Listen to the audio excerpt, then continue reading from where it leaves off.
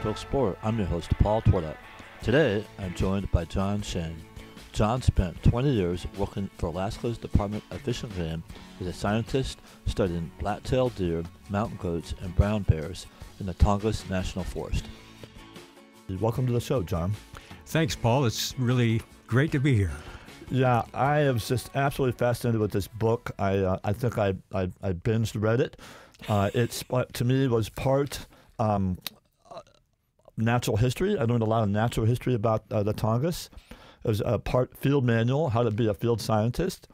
A big part of being a memoir and a conservationist, and also drama, like high drama, because there's so much was at stake and is still at stake in the Tongass with logging and the ecosystem there.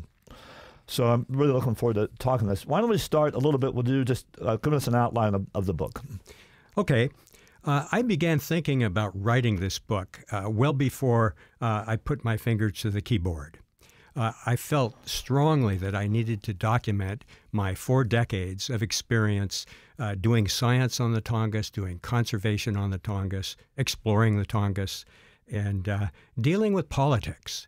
And the subtitle is looking at the ecosystem through the politics of trees. And conservation is really important. I had amazing experiences. I was so fortunate. I was able to capture and track black-tailed deer, mountain goats, and brown bears, learn how they use their forest habitat, and I used boats and airplanes instead of pickup trucks. And that was an amazing part of... And helicopters, which we'll get to also. And helicopters. Yeah. But I piloted the boats and the airplanes, and then, of course, rode in the helicopters. Later, after my work with Fish and Game, and I retired, I went to work for Audubon Alaska, and I looked more broadly at the whole ecosystem and tried to assess the complex ecological interactions and design conservation strategies that would really help us preserve the Tongass. The Tongass is the largest national forest in the nation, and it's, I think, arguably the Earth's most significant expanse of intact temperate rainforest. This is a cautionary tale of the harm that can result when science is eclipsed by the politics focused on short-term economic gain. And I get into those issues. But the book is also filled with many field experiences, some that were exciting, some that were a little bit mundane. But working in this area, it's a wild and spectacular coastal rainforest. Yeah, it's also a story of you raising a family, a bunch of it early on, and being raised sort of off the grid on the water. So let's talk about your childhood and start with that and how that affected your path in life. Well, I grew up on Orcas Island in the San Juan Islands of Washington State. We had to take a ferry to our house or fly. My dad was a commercial pilot to start with. He taught both my brother and I how to fly. And that was a very significant part of my life in Alaska, where I did a lot of my own flying in my research and in conservation work. We also used boats, and I learned to sail and operate boats, which was great preparation. I went to college, Whitman College in Eastern Washington, thinking I would be an economics major. My freshman year, I got a D in economics. Biology was my best topic, so a biology major I became, and I really enjoyed biology. Field trips and snorkeling and doing marine biology. And I was kind of wondering when I was a senior what I was going to do with this. And I was sitting in the dorm room my senior year with some friends watching the Craighead brothers with their National Geographic show on grizzly bears. And after that, I said, that's what I want to do. I want to be a wildlife biologist and use boats and airplanes in my work. And ultimately, it led to Alaska. I want to backtrack a little bit to your childhood. Somewhere along the way, I remember reading the book that you weren't necessarily the best student. You got easily distracted by things outdoors, and not your family wasn't necessarily conservationist or environmentalist, but somehow along the way, you got a PhD. So what motivated you? Like how'd that path happen for you? Not how it happened, but maybe why it happened. Well, that's true. In my book, I talk about in the 5th grade looking out the window at a maple tree, really big maple tree, and I was really easily distracted and kind of forgot what was going on in the classroom. But I think that we hunted deer in our backyard. We lived on 100 acres, an old farm, and we dug clams and caught salmon and picked up oysters off the beach. And we weren't a member of any conservation organization, my family, but we always were careful just to take what you could use at the time and don't take too much and don't take it from the same places. And so that was kind of the background of my conservation ethic. And then I got into college and I studied biology and got into graduate school and added some ecological theory to my biology. And, I feel that conservation is about using resources, but using it smartly so that we always sustain the resource for future generations. We have a responsibility to do that, but we don't always do that. And that very much, I think Aldo Leopold was a big influence on you also, and that sort of reflects his philosophies. Absolutely. Yeah. So in college, and then you came to Alaska, and I think you met your wife in college. Is that correct? That's right. Yeah. We met as undergraduates and married, and actually we came to Alaska in 1970 as assistants to a wildlife photographer, and we knew we wanted to come back. And after my PhD program, University of Washington, we got on the ferry and headed to Alaska in the fall of 1976. And I worked for Fish and Game as a temporary employee for about 9 months. And then I was offered a research position in Juneau, starting black-tailed deer and mountain goats. And then it just kept moving on from there. Let's talk about those studies, because I think that really explains or illustrates your science background and how important that was in all your work. So let's start. I think the first study, was it deer deer was the first study. Yeah. Yes. There had been a lot of logging going on in Southeast in the mid-'70s. It started in the 50s. And Fish and Game supervisors really wanted to get a better handle on what the impact of logging was on deer. So I teamed up with Charlie Walmo, who I mentioned from the Forest Service Research Branch, and we designed a simple study to go out and look at paired plots of old-growth forest and adjacent clearcuts and second growth. And we wanted to, since you can't watch deer in the forest, we designed a study where we ran transects and counted deer pellets, deer poop, on transects, and we measured their use of different aged clearcuts and second growth compared to the adjacent old growth, and the results were just black and white. They were remarkable. Deer used old growth forest much more than they used second growth and even clearcuts. More use of clearcuts in the summertime than in the winter, but it was a very simple study. But it really put a lot of people, they were surprised, because the conventional wisdom is that clearcutting was like ringing a dinner bell. Clearcutting was good for deer. Well, in northern British Columbia, in southeast Alaska, it's not that way at all. And we learned later that even old-growth forest throughout much of the North American continent was very valuable winter deer habitat, but there were really no scientific studies early on. So that was one of the things we did, and that really created an uproar in the Forest Service, especially the Timber Management Division and the timber industry. I mean, we were persona non grata. Charlie Walmo and our collaborator Matt Kirchhoff that worked with us on that project. And so explain. So you sort of disprove this idea that you talk in the book about the deer follow the axe. But explain a little bit why that is. So why is that habitat important for deer? That old big big tree, old growth habitat. Yes, the old growth is a steady state forest. Here in southeast Alaska, we have trees of all ages and sizes in old growth, from seedlings and saplings to trees that may be 800, 900 years old. And on really good sites, some of those trees were originally, 5, 6 to 10 feet in diameter. But that's where the timber harvest really focused. Well, when you cut a forest like that and you start with everything the same age, from seedlings, and they grow up and they into saplings, and pretty soon the smooth conifer plantation, all the trees are the same age and size, block out the sunlight. And the forest floor is essentially a desert. Yeah. I mean, there's no green plants that grow on the forest floor after about 25 or 30 years. Now, the clear cuts have a lot of herbaceous and shrubby vegetation for a while, up until about 25 years. But when the snow comes, it covers with snow and there's no food. So essentially, the old growth forest has cover from snow and it has an abundance of deer food.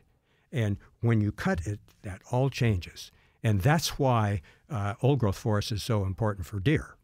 We learned later, as we kept moving along in our studies, that old growth forest has very high value for many, many species of wildlife and fish and salmon. Yeah, we'll get into that as we go along.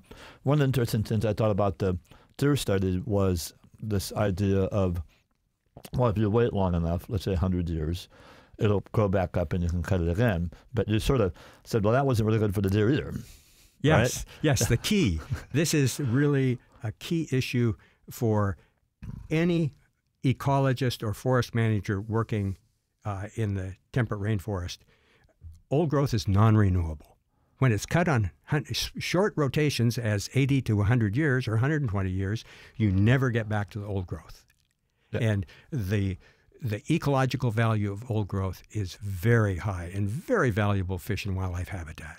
Yeah. And not only that, but we're learning that old growth forests have very high carbon storing potential. So if we want to fight climate change and mitigate climate change, the best way to do it is to leave these big old trees that are accumulating vast amounts of carbon. Yeah, we'll talk about that later too. So one of the interesting things, you're out there literally walking through the woods, and just maybe even one other guy, right? And so that, I thought was super interesting, is you learned a lot just by doing that, just by being on the ground and learning and walking the woods. Yes, that's right. Explain why that's important. Because nowadays we have remote sensing, we have satellites, we have the ability to study a lot of this stuff without being on the ground. But so why is being on the ground important? Well, I think you can assimilate what is going on seasonally, weather-wise, and weather is so important. And when we were looking at deer use, and later we were using radio transmitters and radio collaring deer and mountain goats and brown bears, and we were able, of course, we were up in an airplane for part of that time, but we were able to see what was going on the ground, what the snow conditions were like, what the weather was like, and the habitats that were important to deer or brown bear or mountain goats. It really helped us get a lay of the land. Yeah. This is Alaska Public Media. You're listening to Outdoor Explorer. I'm your host, Paul Twardock. I'm here with John Schoen, talking about his book, The Tongass Odyssey. John, let's go back on deer a little bit, because you got some great stories in here. We'll get to one in the bear in a minute, but you were trying to capture deer, because this is again before GPS and satellite, so you were doing telemetry from airplanes. So you had to capture and put collars on these deer. And I just thought the stories about you trying to net these animals from. So explain the idea about that. Like trying to lasso an animal more or less from a helicopter or whatever. That was kind of crazy. Well, most of the deer we captured by hunting, sneaking through the woods with a capture gun that shot a little dart with a mobilizing drug in it. And, that's hard work. You really put your time in getting deer that way. So, I got thinking, in the summertime, the deer were up in high alpine, up in the open country. And, man, maybe we we could get a net. And so, I tried it out. Jack Lentford was in the helicopter. I was on the float of this Hughes 500 airplane or helicopter with a piece of Persane net that we kind of put together, and we could fly right up on the deer. And, we tried not lassoing them, but dropping the net over them. And it didn't work. It didn't work. And one time I remember on Admiralty Island on Robert Barron Mountain, about 3,000 feet high up in the Alpine, and the pilot was flying over, and the deer just went zip off toward a really steep slope, and the helicopter followed it over, and I'm looking down about 3,000 feet. Oh, boy. At the shoreline. And I'm not tied onto the helicopter. I've got my legs like a horse, and I was thinking, you're on the float of the. I'm on the float. I'm on the float of the helicopter, and I don't think this is a very good idea. And so we abandoned that idea. But what we did do is that the folks up in Fairbanks were using a net gun to capture caribou. And that was developed in New Zealand with red deer. So I had some of my colleagues from up there come down, and we used a net gun. This little container. It shot 3 shotgun shells out, and the net came in a plume and would go right. You have to get right behind the animal. Yeah. But that really worked well. And we captured, I don't know, probably a dozen or more deer up in the Alpine with a net gun. Better than trying to lasso them with a Persane net. Yeah. Yeah, the book has some great natural history about deer and goats and bears. We'll get to bears in a minute. And I thought that's sort of how they migrate, a yearly migration. It all was like super fascinating read for those people interested in the natural history of these animals. Let's go. Then you did goats for a little bit, and that again was to determine if they're using old growth, which they were. A little bit, yeah. What surprised me, actually. Yeah, in the winter, in deep, wet snow. Now we're on the coast, and they'd move down. Not necessarily the kind of old growth that they would harvest, that the industry would cut, but steep slopes. And they'd move in under the forest canopy where the snow wasn't as deep. So goats were using old growth, but a very different kind of old growth than the deer were using. Oh, in what way? Well, in very steep country, rocky slopes up higher. Now in Glacier Bay and Tracy Arm, goats go right down to tidewater. Yeah. And, they're right on the shoreline. You see them literally right next to the shore. And you see that in Kachemak Bay and also in Kenai Fjords in places. Yeah, I've seen them on the water right out of Seward, actually. Yeah, right. Right on the water. There's a goat. You think they're mountain goats, but they're in the mountains, and the mountains are right to the ocean. So, and then we moved to bears, which is really a big part of the book, is about the brown/grizzly bears. So how did you get involved, and what sort of why did you take that direction? Well, we felt that there was so little information on the importance of old growth forests to wildlife, and we felt that there was a lot more to learn about deer and goats, but we didn't really have much information on brown bears. So we decided that we would move into brown bears, and the goat or the deer work continued. Matt Kirchhoff kept that work going on, but I began a study of bears in 1981, and I kind of did both for a couple of years, but then moved entirely into the bear realm. And basically the same idea. We wanted to learn about the seasonal distribution and seasonal habitat use of bears, and how mining and logging would affect roads brown bears. Also. And roads, roads are a key issue. A big deal. We'll get to that. So you had an exciting moment with the bears. I think you have an excerpt from the book that you want to share. Sure. Why don't you set the stage here a little bit with this? Yes. Laverne Beyer worked with me as our wildlife technician, and he and I worked on the brown bear study. And we were, one of the projects we did, we radio collared about 100 bears, and we would look at their den site selection and where they denned and the timing of the denning and so on. So this reading relates to a little section I had of an experience we had dealing with a bear den. It was early June 1982, and Laverne and I had just landed in a helicopter on a snow-covered alpine ridge at about 2,500 feet on northern Admiralty Island. We had marked this site with a radio collar we dropped out of the tracking aircraft earlier in the winter, while we were monitoring the den locations of our radio-collared bears. We were standing at the mouth of a bear's winter den as I was preparing to slide down through the snow tunnel, enter the den, and measure and describe its characteristics. Standing there on 3 feet of snowpack, however, I was seriously contemplating a small complication. Yeah. The bear's radio collar was still transmitting from deep within the den. This female bear had denned with her 2-year-old male offspring. We had seen these bears standing outside their den a week earlier, and we were relatively confident she had shed her collar inside the den, that the den was now empty. With a flashlight in one hand and my handgun in the other, I started down the steep, narrow, 4-foot-long snow tunnel to the small opening in a rock cavity. As my head went into the jagged rock entrance, I asked Laverne and our pilot, who were holding my feet, to give me a few moments before I continued down into the dark, dank void. Although I was 99% sure the bears were gone, that 1% weighed heavily on me as I hung suspended with my arms and head just within the den entrance.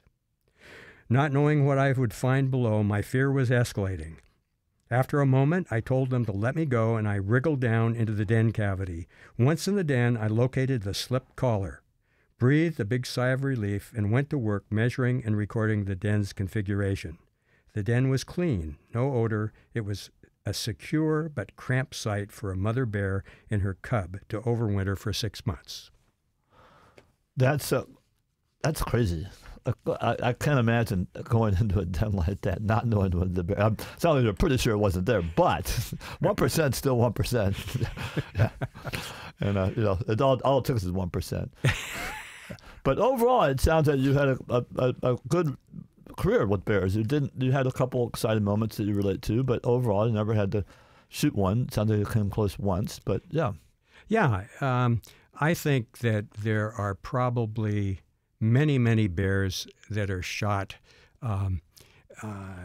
unnecessarily. And, who's to assess, how someone feels when they're out there in the woods and a bear confronts them. But I think you can learn bear behavior. You can learn places to avoid, and you can learn to read their reaction and not push, and don't really want to walk around in heavy brush along a salmon stream when there are lots of bears in the stream.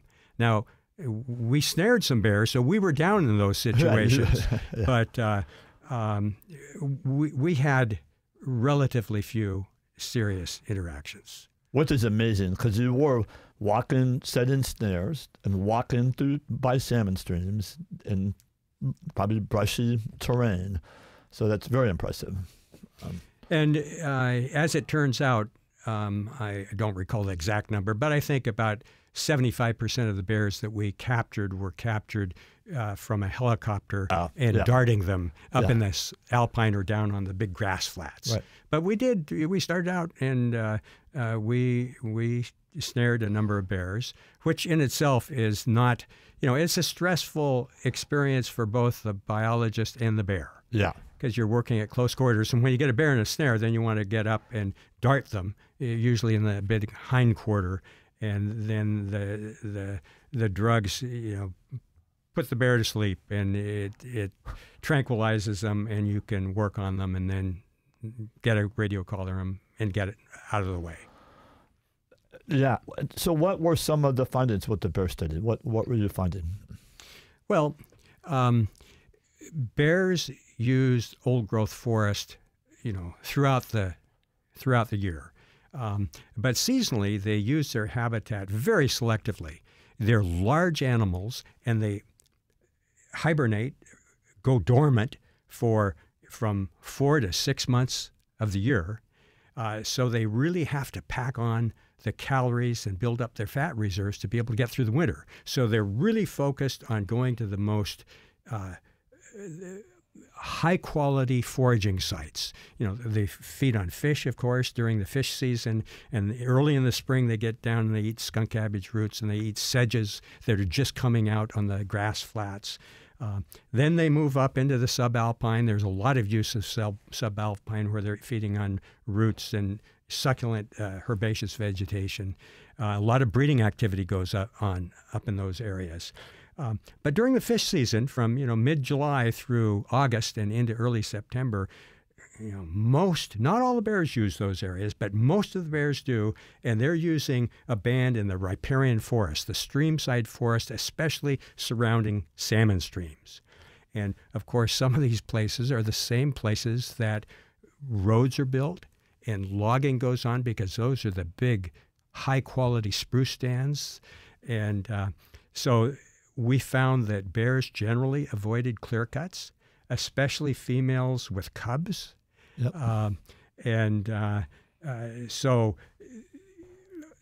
our assessment, and there were other folks, Rod Flynn and Kim Titus, who worked with Laverne after I left, who found the same information. These riparian corridors are very important. The Forest Service leaves a small buffer of 500 feet if they can demonstrate that it's important to bears. But really the optimal situation, if you have a high-value habitat with bears, is to protect that whole watershed from ridgetop to ridgetop, from headwaters to tidewater. And that's one of the recommendations we've made. And it's not just the habitat, it's also the roads. And where you have roads, you increase human-bear interactions, which result in legal hunting increase, defense of life and property, which is legal, and poaching. Yep. And you can control legal hunting, but you can't control those other things. Yep. Yeah, we've seen that in Anchorage. I like one of your statements that was along the lines of humans' fears of bears is real, but it ends up not well for the bears. Something like that, yeah. Yes, yeah. That's right. And it's a matter of public education, really helping people understand how to avoid bear encounters. Carrying pepper spray is really a valuable tool. In some cases, probably more valuable than carrying a firearm. Yep. We did carry firearms. But if you want to maintain bear populations, you really need to minimize roads and minimize bear interactions with lots of people. Yep. That's a great way to end our first half. This is Outdoor Explorer. I'm your host, Paul Twardock. I'm in the studio with John Schoen talking about his book and the Tongass Odyssey. We'll be right back with more with John. You're listening to Outdoor Explorer on Alaska Public Media. Find the show anytime as a free podcast in the iTunes Store, or connect with us online at alaskapublic.org.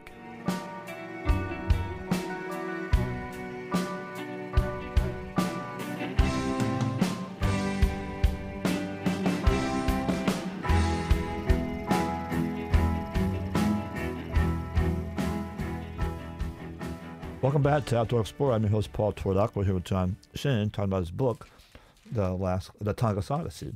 Now, John, we were talking about the studies, but at the same time, you're raising a family and you have this life. And in your book, you talk about the whole picture of your work, your family, and sort of what kept you going.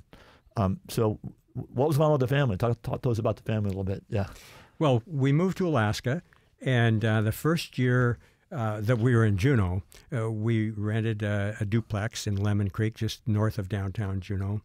And, we didn't come to Alaska.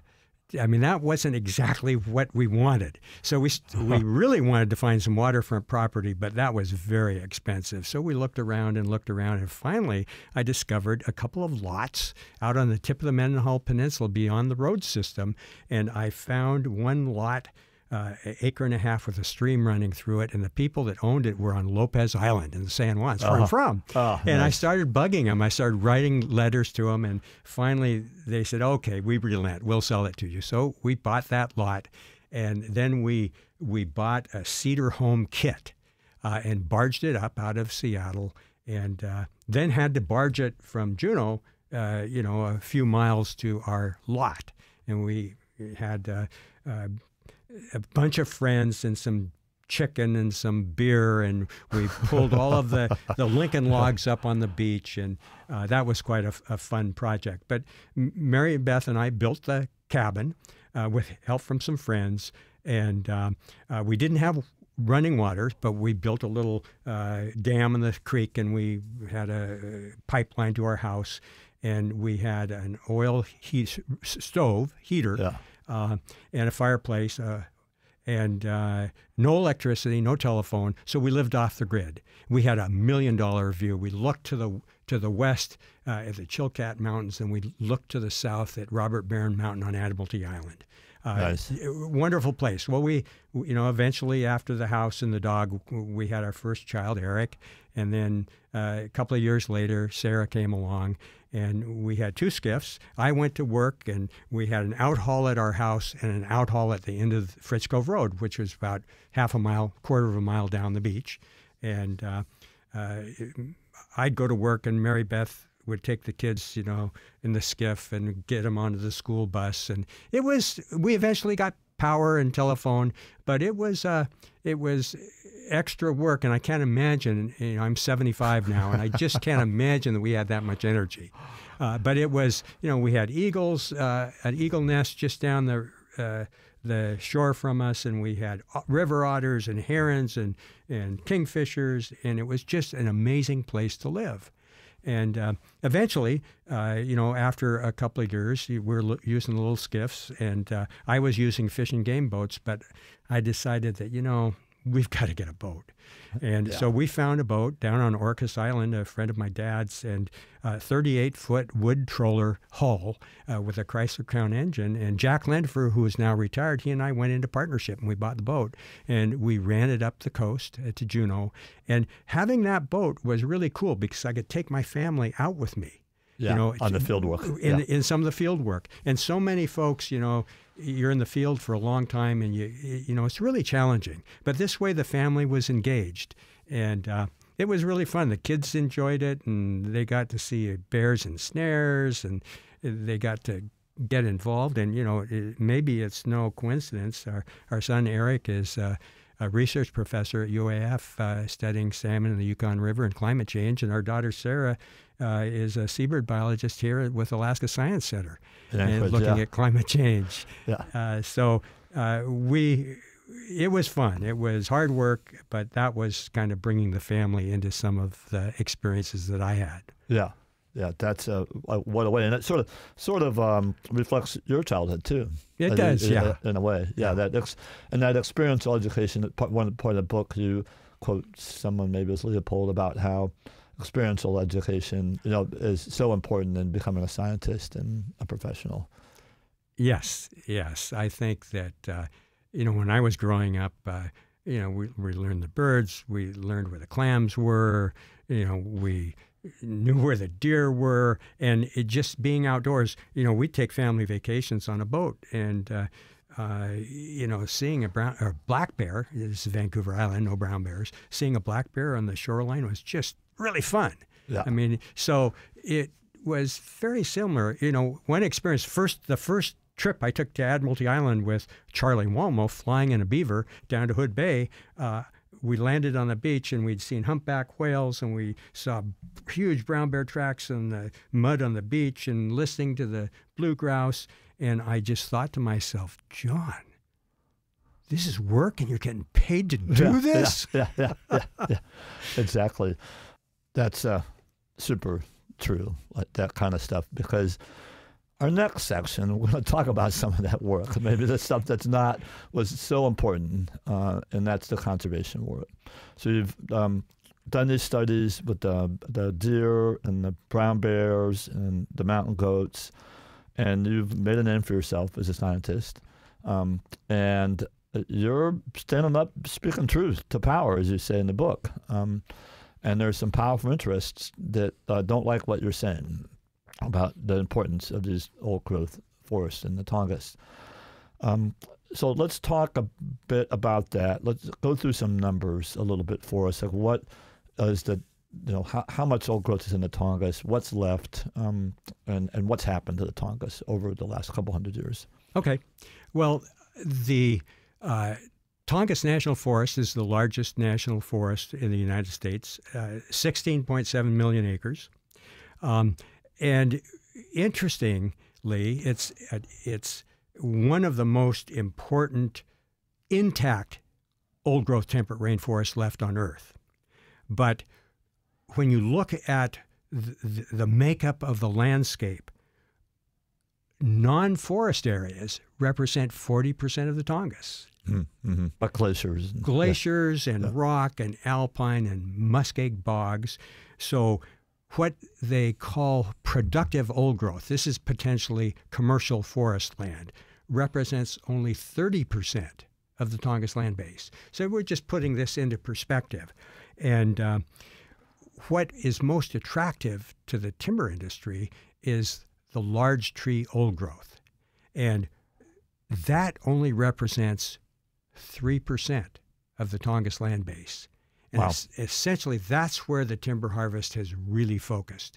Early on, the industry, which started in the 50s, would log entire watersheds, especially on Prince of Wales Island. And then later into the mid-70s and 80s, they were logging smaller, 50 to 100 acre clear-cut patches. But in every case, the industry always selected or high-graded, cherry picking, the best, take the cream of the crop. And from an economic standpoint, that made sense. But those sites have always been rare on the Tongass, and those sites have very high value for salmon, for a whole suite of wildlife. And, as we learn more about individual species and how they use the forest differently, we realize that the old-growth ecosystem was very complex and it wasn't just about deer. It was about the entire ecosystem.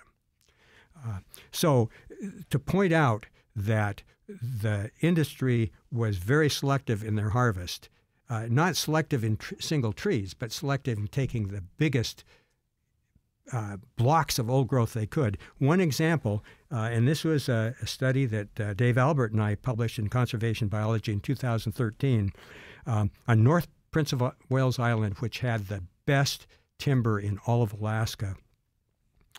The industry harvested 94% of the contiguous, this is the big blocks of high-volume old-growth forest. And, of course, that also resulted in a whole network of logging roads. That has had a tremendous impact on, from flying squirrels to black-tailed deer to black bear. And I actually participated in a deer summit on Prince of Wales Island this fall, and I participated on Zoom. I didn't travel down there, but the biologists and the deer hunters and the people that live there realized that all of that logging has had a tremendous impact on black-tailed deer. Deer habitat has diminished, deer populations have diminished, and hunting opportunities have declined as a result of this logging. Proof positive. Right, as your studies sort of showed back That's right. in the 70s and 80s. That's right. I also liked, it was really eye-opener to me hearing about the difference between old growth and large tree old growth. And that's, I think what you mean, high value, high volume, is that's what you're talking about, the really big trees. So explain to us what you mean by big tree. Okay. Yeah. Okay. Of the, again, 40% of the Tongass doesn't have trees at all. And then 30% of the Tongass has what's classified as commercial old growth. And, but all old growth isn't the same. If you've walked into a muskeg bog where the soil is wet and boggy, along the periphery of that bog is old growth forest. And you can see a mountain hemlock tree or a shore pine. A mountain hemlock I'll take as an example, or Alaska yellow cedar, and the tree might be 18 inches, 20 inches in diameter, and some of those trees will be 400 or 500 or 600 years old. It's old growth, but it's small tree old growth. It's scrub old growth. And the large tree old growth is a classification actually where the average diameter of the tree is 21 inches, which isn't. It's pretty small. But in those stands of the large tree old growth, you have individual trees that are 3 and 4 feet in diameter. I've actually took a group of scientists in Teneke Inlet on Chichikov Island, and we were looking for an example of a large tree old growth. And we got in and we measured a Sitka spruce that was over 9 feet in diameter and over 200 feet tall. Wow. An amazing tree. Those kinds of trees are very, very rare today. Yeah.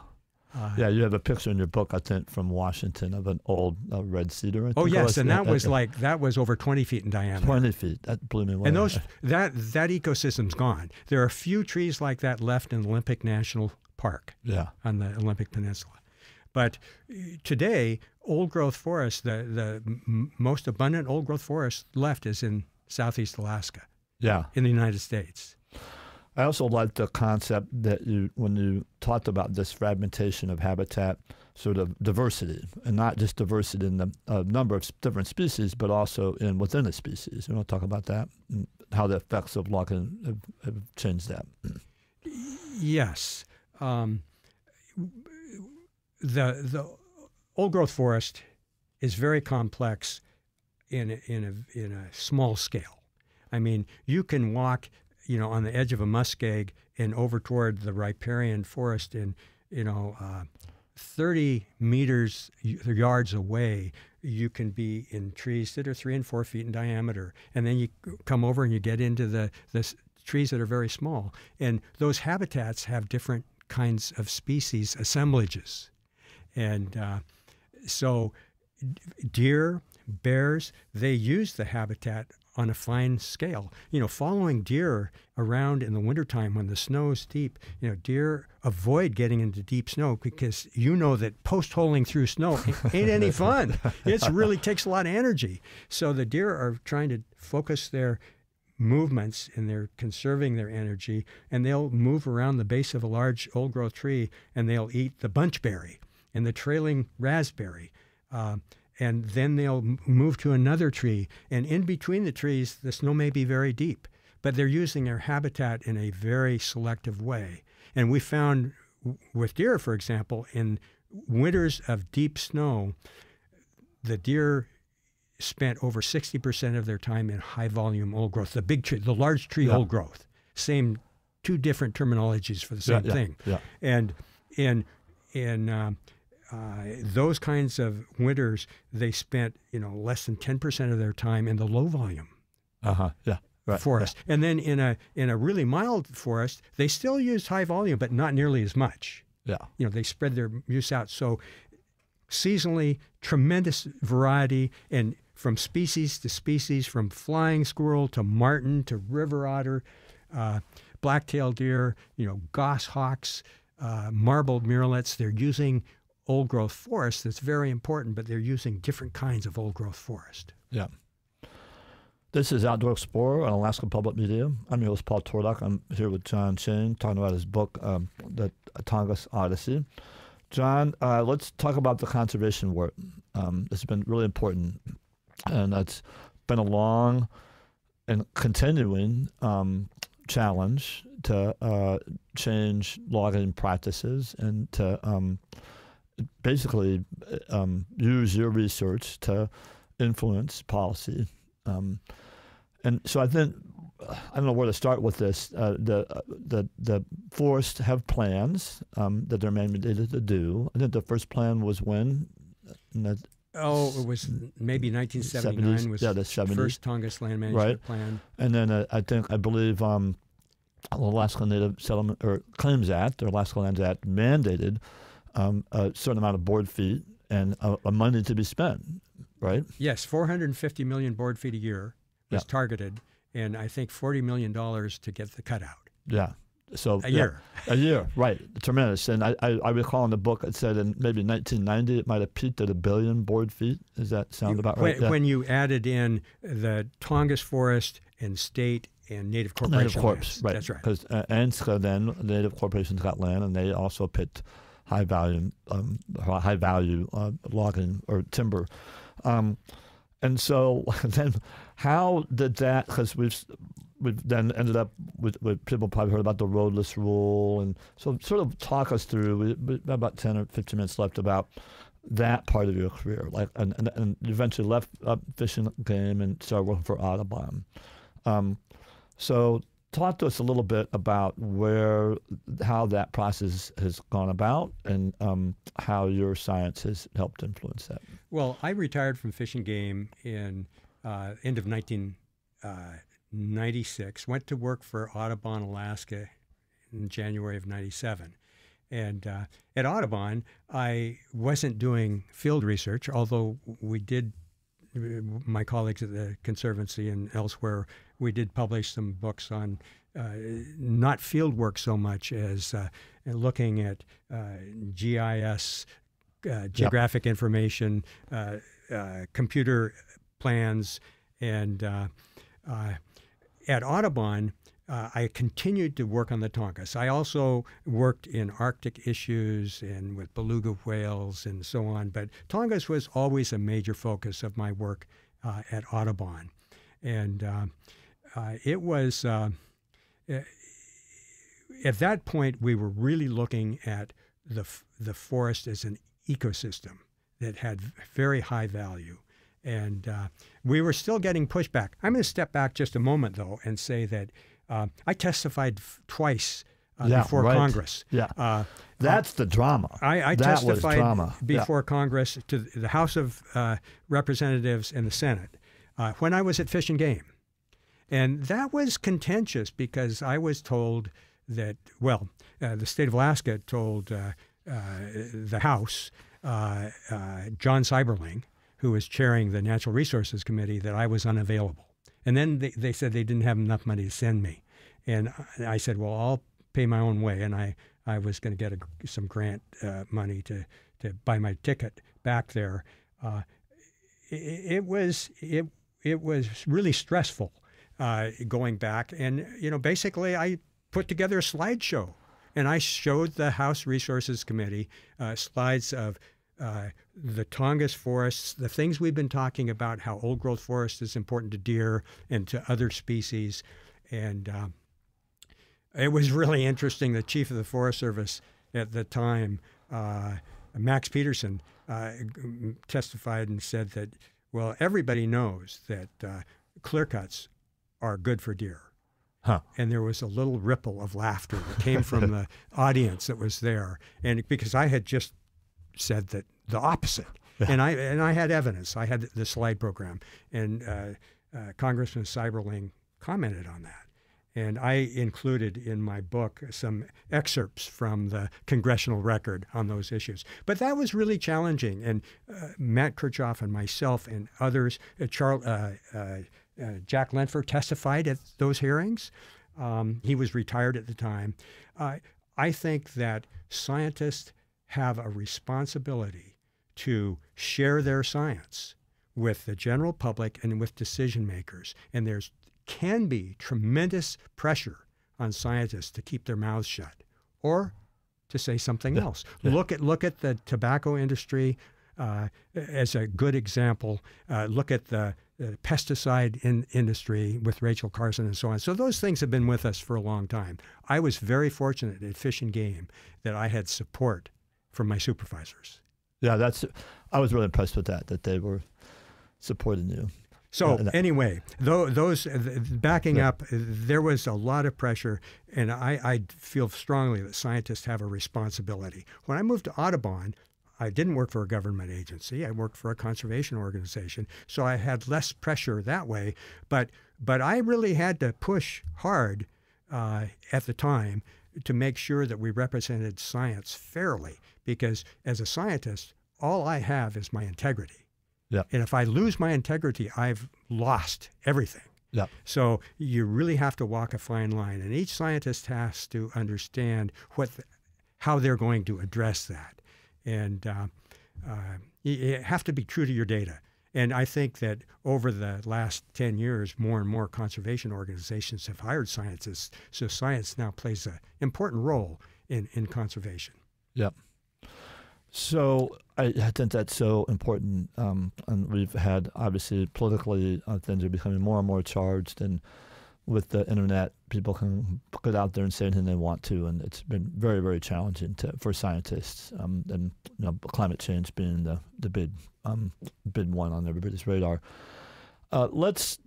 So where are we with Tongass now? I mean, we've been gone through a lot of different management plans. The roadless rule was in effect, and it wasn't in effect, and now it's maybe coming back into effect. So let me just address the roadless rule, which was really important. And I was at Audubon when that rule was passed under the Clinton administration. Mike Dombeck was chief of Forest Service. He really pushed that. Thank you. What that did was nationally, there's a national roadless rule, and roadless areas in the national forest would be set aside for no roads and no development because they're so rare.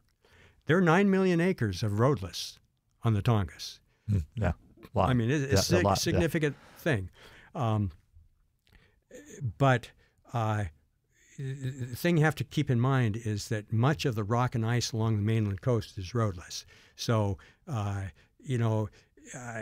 think the roadless rule was very important for the Tongass. The Alaska congressional delegation fought that tooth and nail all the way, but it was passed, and then Bush came in and overruled it, and then it got pushed back again, and it's been going back and forth, and Trump avoided the roadless rule. So we no longer had the roadless rule in Alaska. And then when Biden came in, we now have, he recently decided that that we would apply the roadless rule again to Alaska. So all of those areas would be set aside for no roads and no logging. Well, he went a little bit further, and I think this is even more significant ecologically than the roadless rule, which I support. He said, his administration said that we will no longer do commercial logging of old growth. Yeah. That's huge. That's big. Yeah. That's huge. And in my opinion, having spent 45 years of my professional life involved in these issues, old growth forest is so rare in the world that it makes no sense to continue clear cutting. I mean, you can harvest individual trees, but it makes no more sense to clear cut old growth forest because it's non-renewable. It's gone forever. So I think that this is very, very significant. And just, I think, kind of pulling my thoughts together, when I first started work on the Tongass in 1977, I was focused on individual species. 45 years later, I realized it's all about the ecosystem. It's not about individual species. 75 years ago, Aldo Leopold, who you mentioned earlier, who is really the pioneer of wildlife science in North America, stated that the first principle of conservation is to save all the parts. Boy, I'm an advocate of that. Yep. That is really what it's about. And I think the Tongass is one of the few places left on Earth where we still have the opportunity to conserve all the parts of the ecosystem, including ancient trees, productive salmon, brown bears, wolves, forest birds. This is what we have on the Tongass that really doesn't, northern British Columbia, they don't have the same diversity that we have in terms of the big trees left anymore. But, this North Pacific temperate rainforest is really important. That's so true, I think. But, I would also say in your book, you don't necessarily say no logging. And talk about that secondary growth, and there is potential for jobs and for healthy communities out there also, right? Absolutely. There are about 500 acres of second growth, or 500,000, I think. 500,000 acres, right, of second growth in younger clear cuts. And there is a segment of second growth forest that's, ready to be harvested again. It doesn't have the same value as old growth from a timber quality standpoint, and it does face problems of transportation. We have to get that to market, and we're competing against the Southeast United States and the Pacific Northwest. But regardless, there is forest that can be logged, but we shouldn't be logging old growth. Yeah. We can be logging the mature second growth, which is basically a plantation, already has roads to it. The economics of doing that is another question. Yeah. But easier to cut one big tree down than lots of smaller trees. But I suppose, the quality of timber. Quality. Oh, yeah. These. So the battle continues on all sides, and it seems like we talked about the changes of administration, and that'll continue. But I think you have another excerpt to read from the book that we can wrap up with that really, I think, summarizes maybe why this is important to you. Sure. Much of the North American continent has changed substantially over the last 4 centuries, with a consequent diminishment of wilderness lands and waters. Few people today have had the opportunity to walk through dense jungles of dripping devil's club, salmonberry and stink currant shrubs beneath towering spruce trees 4 to 8 feet in diameter, to follow massive bare footprints embedded in deep moss and saturated earth, to inhale the stench of spawned-out salmon, to listen to a cacophony of eagles, gulls, and ravens, all the while anxiously looking over their shoulders for the great bear that indisputably owns this ancient forest. Such a walk among centuries-old trees is truly an extraordinary and primeval experience possible in few places in the world outside the coastal rainforest of southeast Alaska and portions of northern British Columbia's coast. Wild rivers, teeming fish, gigantic trees, eagles, deer, wolves, bears, and a variety of forest birds are all interconnected parts that make up the heart and soul of Alaska's Tongass National Forest. But unfortunately, some of the fundamental parts of this incomparable forest ecosystem are now unraveling from death by 1,000 cuts. That's very powerful. John, thank you very much for joining us today. This has been Outdoor Explorer. I'm your host, Paul Twardock. We've had John Schoen on the show talking about his book, The Tongass Odyssey. We'll have links to the book and other resources on our website. Thanks, John, for joining us today. Thank you, Paul. It's been a pleasure. I've really enjoyed this. Want to learn more about temperate rainforests? The 5th Annual Prince William Sound Natural History Symposium is on Tuesday, May 16th in Whittier or online. This free day-long event brings together the latest in news and research about Prince William Sound. A link to register will be on the Outdoor Explorer website. Thanks to my guest, John Schoen, whose book is titled Tongass Odyssey. As always, a big thanks to our producer, Eric Borg. This is your host, Paul Twardock, and from all the hosts at Outdoor Explorer, thanks for listening. Take a walk in the woods, and we'll see you outdoors. Outdoor Explorer is a production of KSKA Public Radio in Anchorage, Alaska. Theme music is by Portugal, The Man. Views expressed are those of the participants and do not reflect the station or its underwriters. You can find Outdoor Explorer on Facebook and in your favorite podcast app. To see what's coming up on Outdoor Explorer and add your voice to the conversation, go to our website at alaskapublic.org. Life informed. This is Alaska Public Media.